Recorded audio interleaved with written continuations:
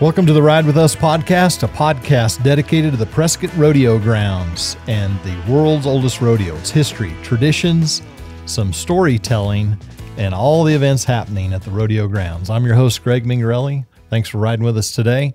We have a guest with us who has won the Prescott Frontier Days barrel racing in the past, the recent past, and she's typically in the summer around the rodeo grounds quite a bit with lots of different activities that we'll talk about here on the podcast today. So welcome to the podcast, Sarah. Good to have you on with us today, Sarah Kieckhefer. How are we doing today? Very good. Thanks for having me. Yeah, absolutely. I know you had a lot going on at the ranch today, as we talked about when we walked in. Always lots of adventures with some foals hitting the ground out there, which we'll talk a little bit about your horse program. But just wanted to give the listeners a little background on who you are. Give us a little flavor of how you came to Prescott and how you've been involved with the rodeo. My family moved here in 1986 from Colorado.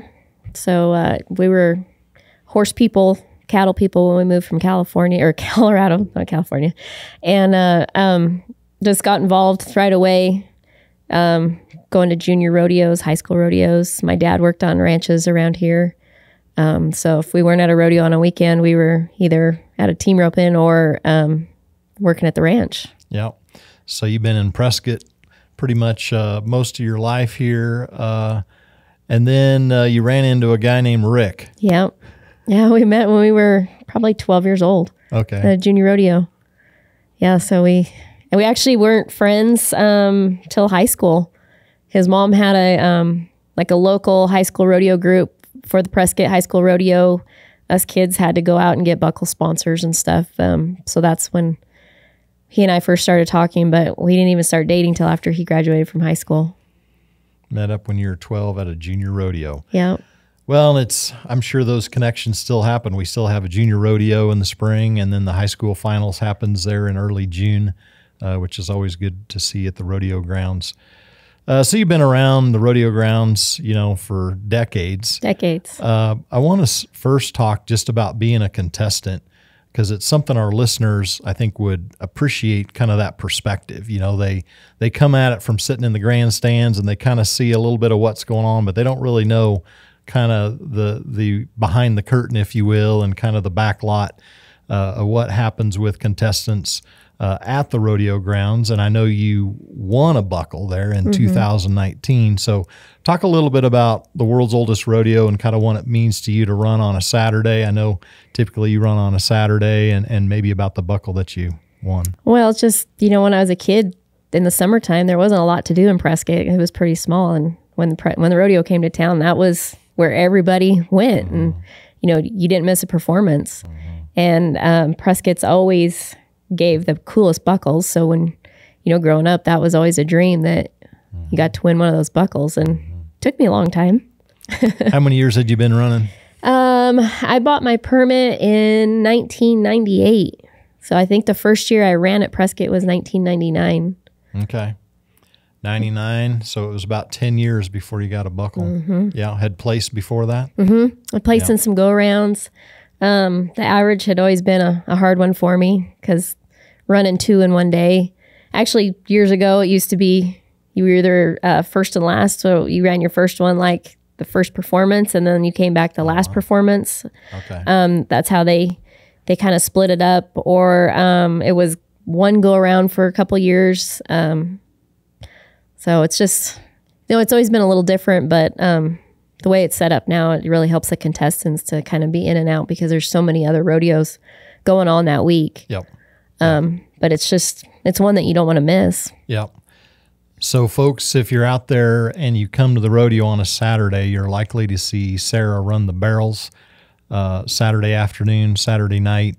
What's it like to be in the arena on a Saturday afternoon, Saturday evening at the world's oldest rodeo?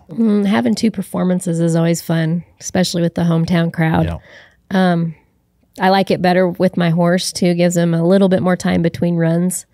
Some of the other performances, the girls run in the performance and then they run less than an hour later in the slack right after. But it's just, I love that Saturday afternoon, Saturday evening. Right. sometimes it comes back and bites me in the butt if we have a monsoon. True. Yeah. Well, I was going to get to the dirt. For Sarah and barrel racers, the dirt's kind of everything. They can be kind of snobby about it. Yes.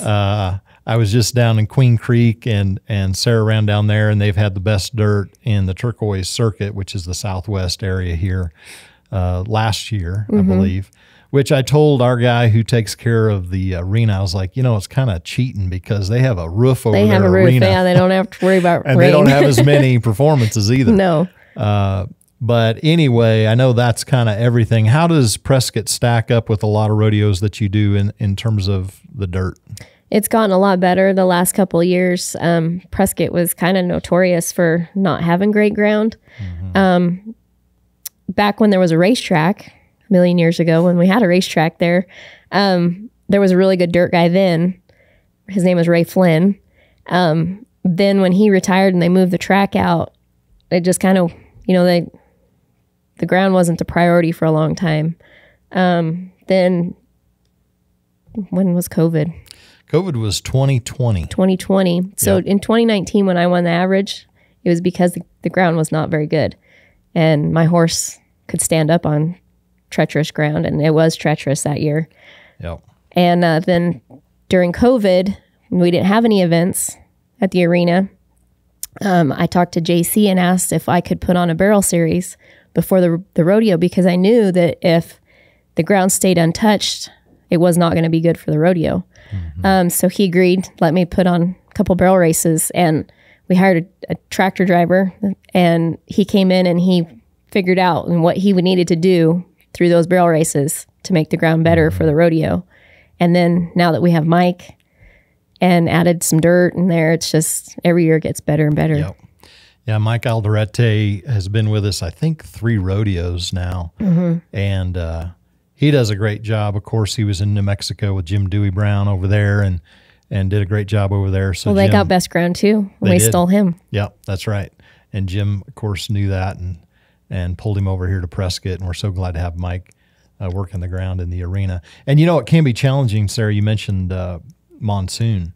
Monsoon typically hits 1st of July. And, that's the thing about barrel racing is those first 3 or 4 perfs, you might have great ground, and then it rains, and you're running Saturday in the mud. And I remember one year, Dalton, who's one of the pickup men, had his big old paint horse that he uses for bulls, and a barrel racer. A couple of the barrel racers borrowed him, was running him in the mud. So they didn't have to turn out. Yeah. So talk to us a little bit more about barrel racing specifically. Do you raise your own horses? Have you bought horses? Are you training them yourself? And give our listeners kind of an idea of what values on a lot of these top horses. So I've had both. I've bought horses. I've trained a couple. The one I'm running right now, I bought out of a dispersal sale and just took a chance on him, and he ended up working out for me. My plan was just to fix him and resell him. But these horses anymore, they're worth a lot of money. Like these horses that are going to the NFR, they're worth between $300,000 and $500,000, maybe more. I mean, I heard of one selling for $1 million not long ago. Wow. It was a mare that they could, pull embryos and breed. But so when you have a horse that's worth that much money, ground is a big issue because one run can cripple them and they're done. Right. Yeah. Yeah, really important. I think our listeners would have no idea that at least the top horses that go to the National Finals Rodeo are in the couple $100,000. But even in our rodeo, I'm assuming that there's horses in that arena for our rodeo that are running north of $50,000, running barrels out there. And to your point, the ground's got to be good to make sure they don't stumble or take a fall and injure a rider or the horse. At the world's oldest rodeo, Sarah, if I remember right, after half of the barrel racers, they work the ground again. Yep. So it depends on how many people enter, and the stock contractor and the circuit director can determine. You can't go over 12 in a performance, but you can go 10 or 12, depending on what they want to run. So at 5 or 6, they will. It's great, that most of the rodeos now they will stop and work the ground, because used to be Prescott could get super deep, and if you were 12th out, you really didn't have a chance on the ground. Yep. Yeah. Makes a big difference. I know I've seen lots of different variations where they're raking in between everyone, or they run a tractor halfway through. But really important that you don't get too much rutting. Yeah. It just levels the playing field. Yeah. And I assume it's a draw on when you run.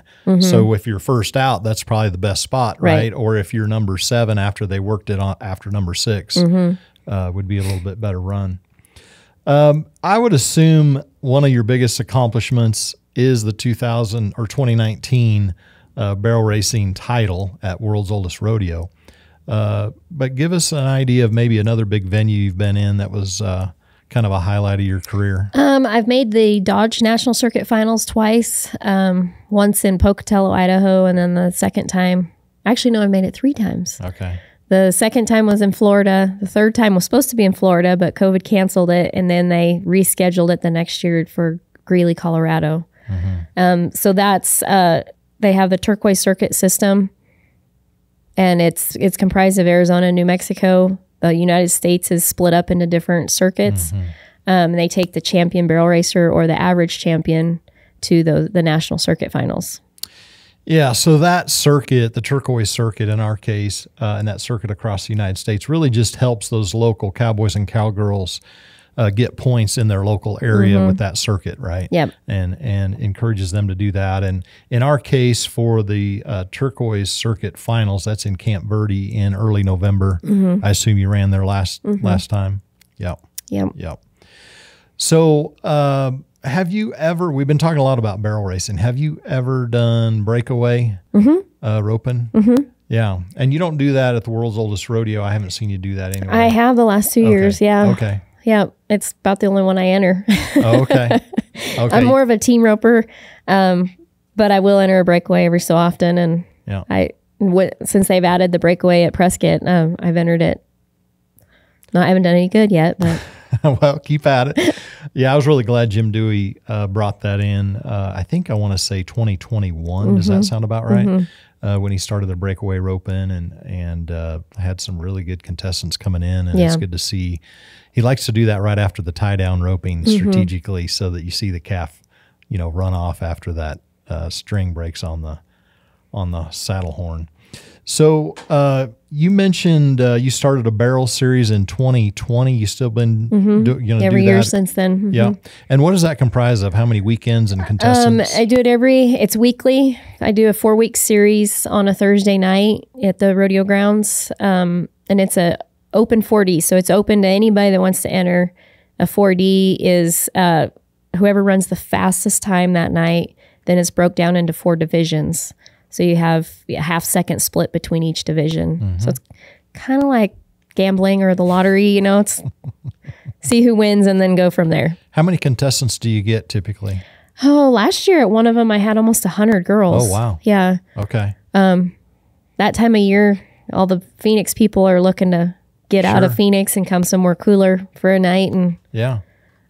So those are on Thursday nights, and tell me what months you're doing that? The last week of May through, what did that be? It's the week before the rodeo is the last one. So like the end of June. So like May and June, really. I was just pointing that out for our listeners that if you're in the neighborhood on a Thursday night in May or June, you're welcome to pop in there and climb up into the grandstand. Free for anybody to watch. Free opportunity to watch some good barrel racing in May and June there.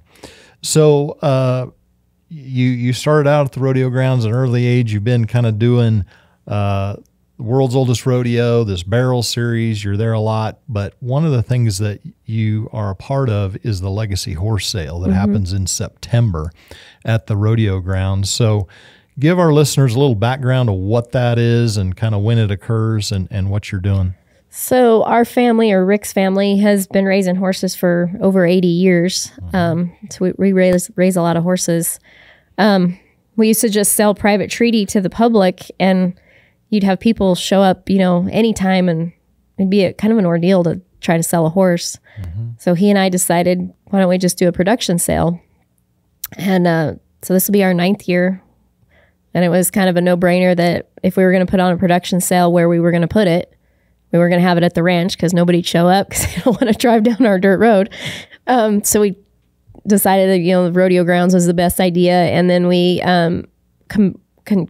went in with Equifest that had already been established. We just felt that was a good weekend for the two events. But what we do is we bring in about 40 head of horses that come off of the ranches and some employee horses.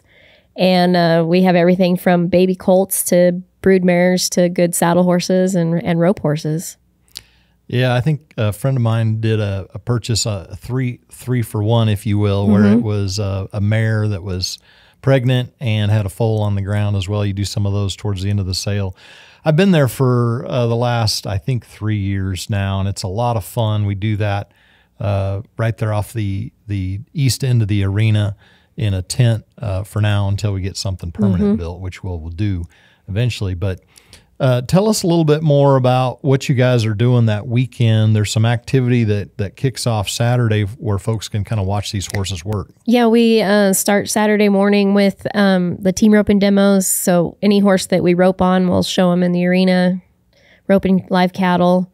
Then Equifest has some other events in the arena that day, clinicians and demonstrations and stuff. And then in the afternoon, which is pretty unique to our sale, as we do a live branding demonstration. So we bring in cows and calves and rope the calves and drag them to the fire like we do on the ranch. Yeah. Showcase each horse that way, and then the sales at 6:30 that night. Yeah, so this typically happens mid-September this year. This year will be September 14th. September 14th. So if you're listening out there, mark your calendars. This is a great event to come to Equifest for the weekend. Lots of different activities that happen in the main arena. And then the Legacy Horse Sale that Sarah's talking about happens, again, Saturday with some demonstrations, and then Saturday night with the sale, which is a lot of fun. You do have a bar there. And, we have a bar. We have a very colorful auctioneer, and yeah, everybody has a good time. It's a lot of fun. If you have no intention to buy a horse, it's still fun to come down there and see the horses come through the ring and listen to the auctioneer. Or have a few drinks and buy a horse. I fell victim to that one year. Yeah, you did fall victim. Yeah, I did. Yeah, that's all right. That's all right. It was a lot of fun, and our daughter enjoyed the horse. So that's a great event, and I appreciate you guys doing that there at the rodeo grounds, and it's a great event for the public to come, again, for free to experience that horse sale. So you mentioned the ranch, and you live out on a dirt road. People wouldn't head out there for the Legacy Horse Sale, but give us a better idea of where the K4 is and kind of where you live out there. We're right between Prescott and Seligman, exactly halfway, but it's on a dirt road, and it's not very nice to drive down. It's been in the family, like I said, over 80 years. Just a great piece of country. We love it. And then a couple of years ago, Rick and I bought the lease at the Diamond A Ranch in Seligman, which is the Arizona's largest ranch. So we took over that place with all those cattle and a whole nother set of horses. Yeah. No, that's great. And you guys have been, of course, Buckle Club members, a part of our booster club. But you're also sponsors of the rodeo. Tell us a little bit about that venture that sponsors the rodeo and kind of how you've helped the rodeo out with that business. It's a kind of a co-sponsorship between K4 Ranches and Gourmet Beef, which is our brick and mortar store here in town. A couple of years ago, we decided we would bring our ranch meat to the public. It's single sourced and give everybody the opportunity to enjoy that meat instead of just shipping it off somewhere else. Yeah. No, that's great. I'm glad you guys did that. We're seeing a lot more of this direct sale, single source beef. I see it happening a lot more over across the country. And I think it's really important. I want our listeners to know about this because folks are typically looking for single source. They want to know where their meat's coming from. This is a great opportunity, folks, to go to K4 Gourmet Beef, which is out there off of West Gurley Street near Casa Sanchez, and some great beef out there. You know where it's coming from a local family, and we appreciate your support of the rodeo with K4 Ranches as well as K4 Gourmet Beef. There at the rodeo, we always look forward to having local businesses support the rodeo. Yeah, it was kind of a no-brainer too. If we're going to sponsor, we're going to do it that way. Right. So you're running down the road a lot, Sarah, probably more in the summertime to rodeos. Give us one of your stories of being on the road and out there running. Gosh. From rodeo to rodeo. You've got to have some pretty crazy stories. I can think of one. Trying to think what year that was. 2012 or 2013. Me and a couple other girls decided we would enter up over the 4th. Prescott being our first one that we started at the beginning of the week. I had a toter home at the time, so it's like a big box truck, with a semi, and we had a big 6-horse trailer behind us. And I don't think we shut that truck off for like 5 days. Wow. We left here and went to Red Lodge, Montana, straight there. And then from there, we went to St. Paul and Malala, Oregon, and then turned around and went to West Jordan, Utah, to Window Rock. Wow. Window Rock, Arizona. Yep. It was a big circle. Yeah. Well, and how many days was that? About 5 days or something? I don't even think it was 5 days. It was less than that? Yeah. Well, I appreciate you sharing that story because I don't think our listeners probably fully understand just how much driving time, particularly over the 4th of July, is involved. You talked about going up to Oregon and all the way back down here into Arizona and Montana. And, during our rodeo, there's a lot of rodeos happening up in the northwest. So it's a little harder to get contestants down here to our rodeo. Jim's done a great job of increasing the purse, and I think he intends to continue to do that to make sure that we get the top contestants down at our rodeo. But it's a lot of driving. A lot of driving. And what's unique to the barrel racers is we don't get to fly like the cowboys do. Unless you have a couple horses and rigs scattered around, then you can fly. Yep. But most of the girls, they have to drive. Yep. Whereas the calf ropers, or team ropers, they can fly in and ride somebody else's horse. Yep. You don't do that in the barrel racing world. Yeah, Sarah's talking about, all the different events. If you're rough stock riding bareback or saddle bronc or bulls, you've got your bull rope and rigging and whatnot. That you could fly with and get around the country pretty easily with because you're not hauling a horse with you. And even with some other timed events like the tie-down roping, the steer wrestling, or even team roping, there's some times where you're sharing horses, particularly on steer wrestling and tie-down. I know when I watch the National Finals Rodeo, it's always fun for me to watch. There'll be each contestant coming through, and I'll count the horses, and there's only like 3 or 4 horses sometimes running all those different contestants for that steer wrestling. But for barrel racing, pretty unique, where you've got a relationship with that horse, that horse, and you're not borrowing somebody else's horse unless there's a lot of mud and you're using the pickup man's bull horse. or a team roper's heel horse. Yeah. So, you got to make everyone with that rig and haul the horses down the road for all those events. So, well, we've covered a lot here. Anything else on your mind with the rodeo grounds? Any memories you have over there? Gosh, lots of memories there. Yeah. Started when you were in high school or younger than that? Younger than that, you were junior rodeo. Yeah. What changes have you seen over there that have been kind of significant in your mind? That's a lot of years. Well, one was the racetrack. Yeah. Because everybody went to the races. Yeah. That was the fun thing to do.